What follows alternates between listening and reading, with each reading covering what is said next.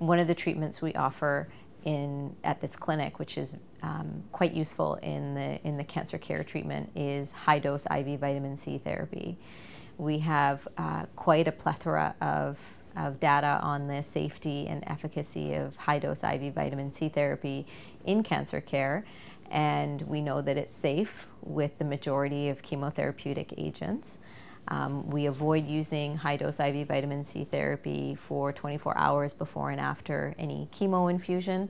And when patients come here to receive that treatment, it's a very comfortable experience. So they come in, they receive their IV treatment, they're here for usually about an hour, and when they leave, they generally feel a little bit tired, but shortly after they feel energized from that treatment.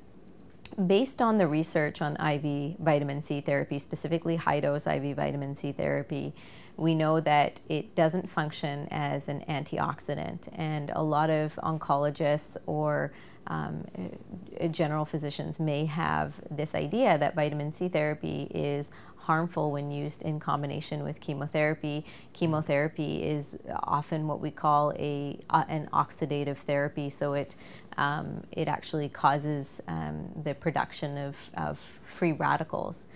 Antioxidants, on the other hand, largely are aimed at quenching those free radicals. And so if you look at vitamin C therapy as an antioxidant, yes, it potentially could interfere with chemotherapy, and that's where that idea comes from.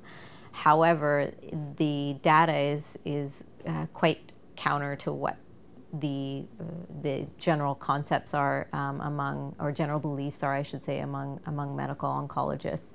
Vitamin C therapy in high doses doesn't act as an antioxidant. It's actually a pro-oxidative therapy, meaning it enhances or augments the oxidative effect of the chemotherapy, and it's that oxidative effect that kills the cancer cells, that's toxic to the cancer cells. Vitamin C therapy is unique in that it's only toxic to cancer cells. It does not impose any toxicity to healthy cells. So without harming healthy cells, it directly acts to kill cancer cells, and it also improves the immune function of the patient, which in turn is another indirect way of treating the cancer.